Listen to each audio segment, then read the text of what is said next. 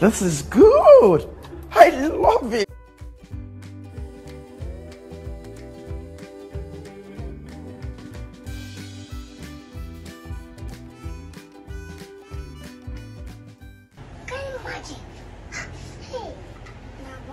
My name is Asitonka Agri Abba and channel is called Asi Darling because I'm such a darling.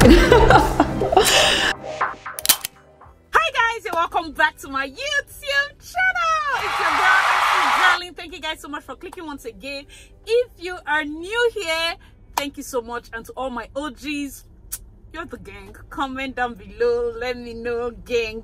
All right, so today we're going to be talking about how to plan your own wedding. So if you have friends that are getting married, if you have people that just got engaged, if you have people that are working with a budget that you say, you know what, I just want to know what to think. A lot of people, even when they come for our services, they're like, where do I start? So this is the video. You want to share it, and then if you watch it and any part resonates with you or you love the points I'm giving, please be sure to subscribe and like the video. So let's get right into it. So let us just appreciate the clip that I played, the first clip with the bride coming in on water. Like, that is amazeballs. For those of you that do not know, that is Nigeria. It happened in Nigeria. Like, just amazing, just amazing. And for people that will be like, oh my god, you know, this is so gang, how can I do it, my budget does not match up, I want to let you know that there are ways you can tweak your budget to make your wedding seem like you spent so much but you didn't spend that much. Fam, I think that wedding happened in Lakapine Tropicana, and it was a small beach wedding, but you see that just from that clip, that well thought out entrance with the whole speedboat escorting her own batch, and just that clip, if you see where they landed, you see that it's a small wedding. They were gathered at the beach. You can do that wedding for 50 guests. Beach wedding, after the joining, they just move like maybe, let's say, few meters to the left or the right. That's where you kept like a long banquet table for dinner, and they have games and they have things. Like, you can make your wedding exciting. My problem is most of the people we advise to use this route, no, they don't want. They have too many people to impress. Rich people don't have people to impress. So in fact, if a rich person does a small wedding, they'll say, oh, they just want it intimate. But you see people that don't have that much budget, they're like, no, if I do this kind of wedding, people will think it's because I don't have money. So what? So what? Like, you're going to watch this video, I want you to watch it with an open mind. Don't allow anybody to guilt trip you into going into debt for wedding. Let me say it again. Don't allow anybody to guilt trip you into collecting loan for wedding. Wedding is not a business. Do you understand? It's only a business for us because, I mean, you're paying decorator, you're paying this one. It's their own business, but it's not a business venture for you. A lot of people say, let me do wedding, they'll spray me money. People don't spray like that though. How many friends you get? Are you Davido? Are you Obi Kubana? Why are you hoping on your friends like this? You'll be disappointed. So marry because this is what you want to do, and wed within your budget. It helps a lot. Let's talk about the second one. All right, so the second clip I showed, which was those list of tweets that somebody had put out for her friend that had a problem with the venue. She didn't have a planner. Their DJ was sent back because they have their own DJ. People had to pay for hall. Most times when you want to do a wedding and say, no, I don't need a planner, sometimes even before they come to us, they have paid for hall. They did not ask question. I just like the hall. You understand? So I've done a video where I talked about the things you should ask before you choose a venue. I would do. Let me know your thoughts in the comment section below if I should do an updated video, because a lot of venues keep changing their policies. So let me know your thoughts in the comment section and I will do that video. So step by step, the things you need to ask your venue before you pay. Wedding is a lot of money. Weddings, events, it costs a lot of money for you to just not read. So I'm going to be listing several things you need to note if you're going to be planning your events by yourself. Okay, point number one, be focused, be organized. You cannot say you want to plan your event by yourself and you're a scattered person. Don't waste your time. Don't waste your time. You forget. You will forget. Be focused and organized. Be the kind of person that first of all, you need to have a list. You need to have a list of all the vendors. You need to have a list of all the things that you want to do. You need to have a checklist. You need to have a timeline, and you also need to have a list, a budget list. You can have this on Excel sheet. I'm working on it, probably to get like an Excel sheet. I'll provide it in my my mentions so people can just download for free. Let me know if you're interested. There are so many things I'm working on. God just help me with this, my busy schedule. If I can do maybe an Excel timeline that I use so that you can check each step. Okay, paying this one, paying this one. Most of the timelines that probably you can find on Pinterest are just set for most of these abroad weddings that you see, okay, 1 year timeline. In Nigeria, people appear 3 months to their wedding and like, planner, oh yeah, I have a wedding. So I've done a wedding for 2 weeks. 2 weeks timeline. I've done a wedding for 3 months, 1 month. We've done several weddings. I've done for 5 days. Yes, 5 days. They called me. She called me Monday midnight. The wedding was Saturday. So we have things like that. But for those situations, the most important thing is money. Whoever controls the funds is the main event planner. It's not even us. Because if you have the money, I can do your wedding in 1 week. If you have the money, I don't have strength to be waiting for who is paying who and who is going to pass through who. See, if the decorator says this amount, bring, let's pay. If this one says this amount, bring, let's pay. That one you can now take maybe 1 week or 1 month to do your event. And you say, okay, what are for clothes? Most times these vendors for clothes. If I go and meet certain people, oh, they are booked. If I double the money, sure you have the money. We'll double the money. They will create space. Leave all this talk. Point number 2 is have a budget and stick to it.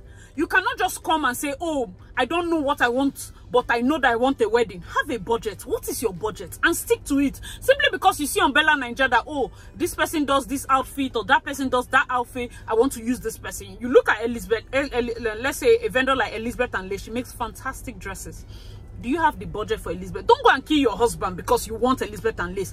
I will save you. I'll say maybe most of them, like particularly Elizabeth and Lace, she collects in dollars. So we're looking like from 1825. Even somebody, let me even deliver you, because another set of people might be shouting, yes, so tell them, small wedding, all these people doing big wedding, it's good to have a good marriage. You know, people that always drop those comments. Don't allow poverty to cage your mind. Amen. Don't allow poverty to put you in a box. People have money. I repeat, people have money, and you that you're planning a wedding that maybe you want to look down on a vendor and say, okay, I have money, you don't have. No, calm down. Every client, bring your chest down, bring down your shoulder, bring it down. So while you're busy thinking that, oh, people don't have, I was talking to a client friend of mine, and she said one particular dress that somebody made. So we're talking, she went to try dresses, and she touched a dress, and the person was like, oh, the bride that made the dress is for $4,000. I think 4,000 or 4,500. Just the gown. They didn't make it abroad. It's in Nigeria. People pay $4,000 for their wedding gown. It's not food. We have not counted food. So by the time you're feeling proud, know that your entire wedding budget might be somebody's decoration. It's not that they took loan. No, they just have money. Don't be angry because people have money, because most times when I see that, I don't think it's coming from a place of you liking the poor. Instead of doing big wedding, let's give to the poor. They don't necessarily like the poor. They just do not like the fact that people are spending. You can't tell somebody what to use their money for. So even if you, as a person that wants to plan this budget wedding now, don't be, how will I put it? Don't be saying, oh, because I'm doing budget, the ones that did not do budget wedding, they are not thinking well. You know how people are always finding a way to one up the next person. Don't bring that attitude. It will destroy your mind. You simply because it's budget does not mean it's bad, and simply because somebody else did luxury, in fact no budget, pay as much as you want, does not mean it's waste. It's just preferences. Okay, remember to have a budget and stick with it. Very important. Point number 3 that brings us from that budget: be realistic. I know that you imagine that simply because, I will even tell you, the amount that will work last year cannot work this year, especially for certain things. Things have gone up so much so that your budget, hope it is realistic. Be realistic. When you see that your budget cannot bend, the first thing I always tell my clients is to reduce your guest size. Reduce your guest size. I beg you to reduce it. I'm going to also be painting a perfect a scenario for how you can manage a small budget wedding beginning to end once again, because I know I've done it in one of my videos. I cannot remember, but I'll paint it towards the end of this video, so please keep on watching. Let's get to the 4th point. All right, so the 4th point is, out of all these vendors that you have written out, find one person, get that person. Okay, so if it's a decorator, if it's a photographer, somebody that you know, okay, the person falls within your budget range, get that person. Okay, and so I've gotten that person. Now the next important tip that I can give you is to ask that person for recommendation. It always helps. So you get a makeup artist that, okay, this is the budget I have, oh, please, do you know any photographer? Let them use their own, you know, their own experience and their own clout that they have gathered, been in the industry for that long, to suggest other people for you. It will help reduce the fact that you have to call each person and have to now pray to God that they are knowledgeable. You know, it helps. You just say, okay, makeup artist, do you know any photographer I can use? Any videographer? See my budget, I don't have so much. You get, before you get photographer, makeup and this, fine. As you talk to photographer now, you vibe. You ask photographer, please, oh, do you know any of this person and this person and this? Before you know, through your vendors, you can get other vendors. Make sure you always tell the vendors, I got your name from XYZ. It puts them on their toes so that they can deliver, knowing fully well that it was based on a referral. Because if you just get them and you do not know, man, we really don't know. Because sometimes, you know, I've told people before, vendors have coins, same way some clients have coins.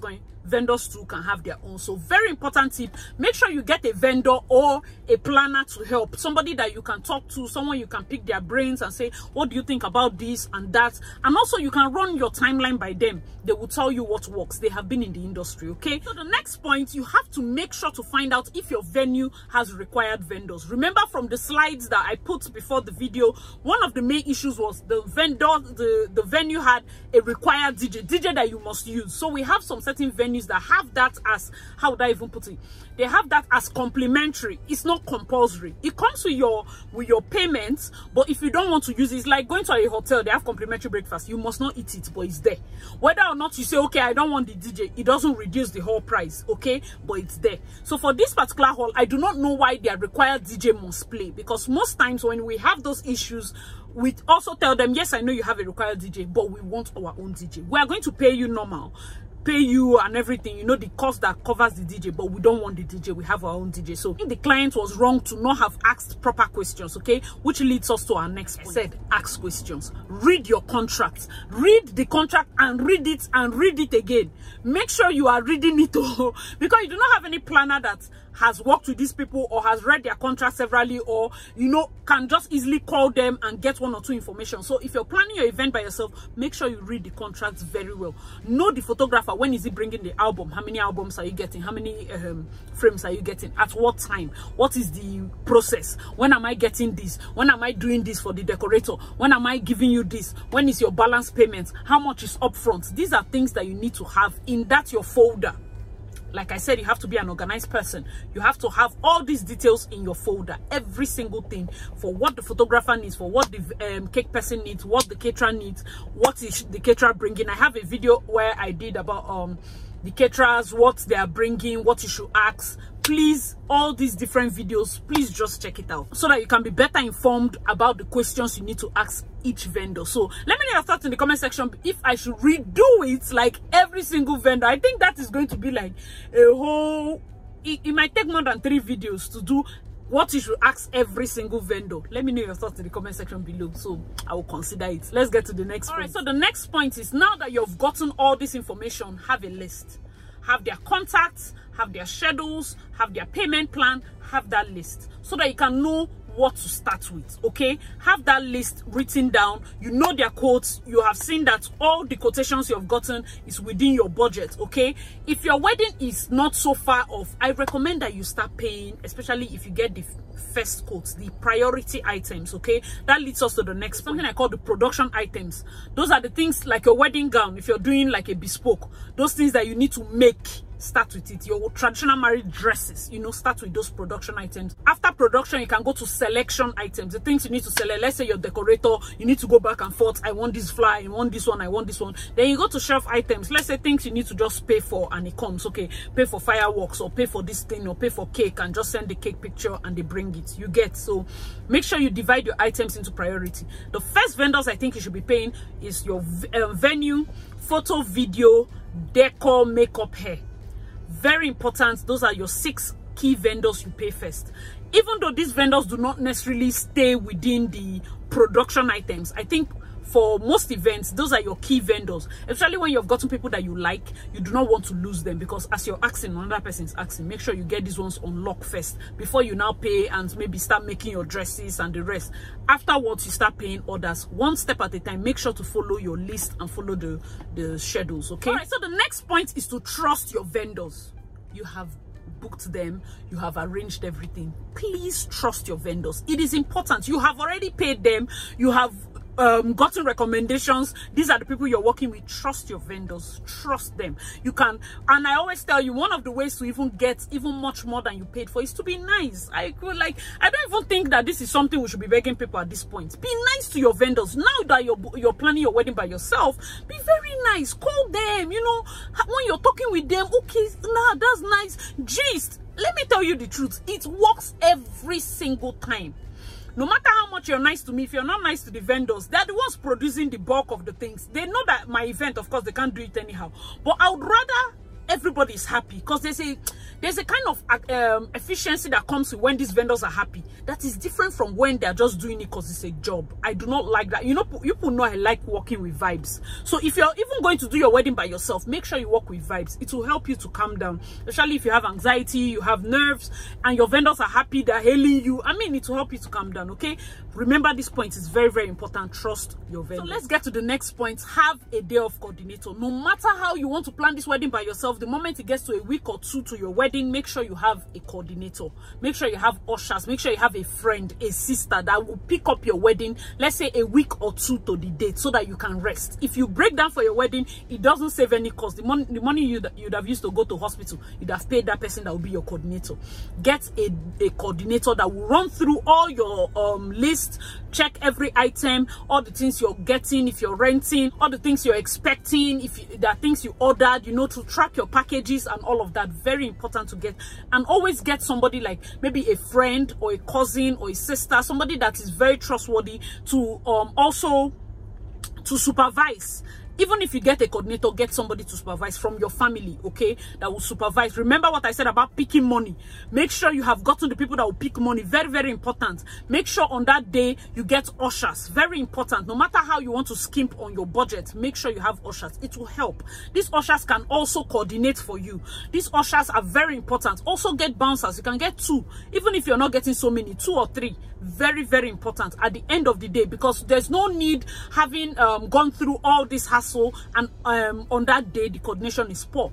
Planning is important, but planning is 60%. Coordination, proper coordination is what crowns every planning that we have been doing. So coordination is very important. So make sure on that day you get people to coordinate, which leads us to the last. So the last point is relax. Relax. I know you are Madam OCD, you have to be in control. Relax. Most people have funky ass pictures because they refuse to relax. They are there raising nose, making sure this is your wedding. Every hour, every minute, every second counts. The moment that day clocks, you're done. The moment you hand over to coordinators and supervisors, you're done. Nobody should call you. Nobody, just leave them. You've already written out all the schedules and everything that you want them to follow. Just trust them. Do not hound on them. Anybody that needs to ask you again for detail by that time does not know their job. Anybody that needs, just make sure that, see, if you can, usually we have schedules that you can ask. Okay, you can tell them, oh, I want my makeup artist to come by 5, this person to come by 6, this person to come by this. See their number. By that time, start calling them and start sorting it out. So it's not a situation whereby the makeup artist is on her way and she's calling you to tell her she's on her way. Why is somebody calling you to tell you makeup artist is on her way? Are you going to drive her? Are you going to clear the traffic? You understand? Some stupid calls are not necessary. So make sure on that day, surround yourself with people that know that you need to relax. Whatever is happening with the hall, oh, decorator said there's no light, the hall people, they are not putting on gen. These are things that can happen. They don't need to call you. Somebody else should pick the call and sort it out. Hey, the drink person said, the ice block person said that they have not produced, they are bringing by 8 o'clock. It's fine. They should bring it and they should sort it out. Like, make sure that you anticipate all the mishaps and then start thinking of ways to solve it long before that time, because mishaps can happen. You understand? Even when events are properly planned, mishaps will happen. But your ability to be able to rise above it and solve it, that's what makes you a fantastic person. Okay? So now that you're planning your wedding by yourself, let's run through it all. If you do not have so much money, I always say, make sure your clothes, your photographer, your makeup artist is on point. Very important. Just go to court. Let me do the least, like, I don't have money kind of person. Your husband definitely has a suit. Okay? That's fine. Your husband has a suit. You can go to church. You can wear it on a Tuesday. Okay? very bomb-ass makeup. If your church also does this, you know, some churches have the court affiliation, so they do the court wedding. Just go Tuesday, find pictures. That morning, makeup artist comes to your room, does your makeup. That's where your money goes to. Tell her, see the budget, you know, just your makeup. Make sure that you use good makeup. Go and rent the gown. You don't need to use flower that is so plastic. Just use a nice, simple bouquet. You can use color lilies. You can use simple. Everything should be simple and very fine. It can work. It's just that the people that are always gingering, oh, I don't have so much money, but you know plenty people. Why are you knowing plenty people on 500K budget? What do you mean? What do you mean? What do you mean by 5 million for 500 people? What kind of wedding? He said, no, I see it can work. But why do you know 500 people? It will work, oh, but it's not I cannot do it. Me personally, I cannot work because I'll be lying. How much is hall decoration for 500 people? How much is food for 500 people? Those 500 people, they will need drink. They will need drink. By the time you start looking at it, 5 million is not as big as you think. At least not anymore. So please, please, and please, if you want a beautiful wedding, these are the things you need to look at. Make sure you look good. You that you're saving the money, look good. Sharp suits, you know. Your wife, she should rent a fine gown. You can rent a gown that is two-way. Let's say it has a ball and it has the mermaid under. There's no need to change. Even if you rent a simple gown, there's no need to wear a reception dress, because most people go from fine gown now do ugly reception dress. It doesn't make any sense.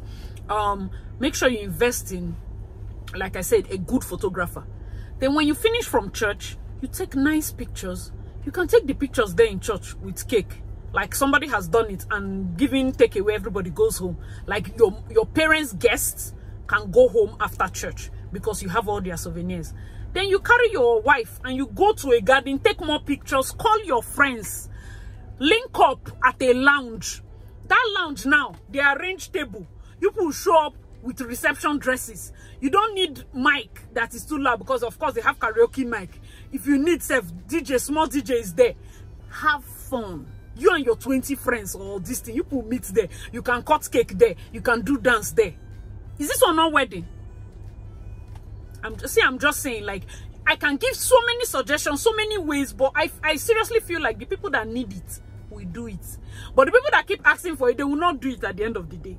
Trust me, they will not do it. But hope you guys enjoyed this video. I remain your girl, Acid Darling. If you need anything, let me know your thoughts in the comment section below. The templates, if you need them for me to start working on them for Excel and have them as files that you people can easily download for free in my description box, please let me know your thoughts in the comment section below. Everybody that is planning a wedding, please share my videos, carry a jotter, because most times people ask questions and I'm like, I've talked about this in a video before, why didn't you watch it? So as a new darling, I know this video was helpful to you. Please subscribe, like this video, and I'll see you in my next one. Bye guys.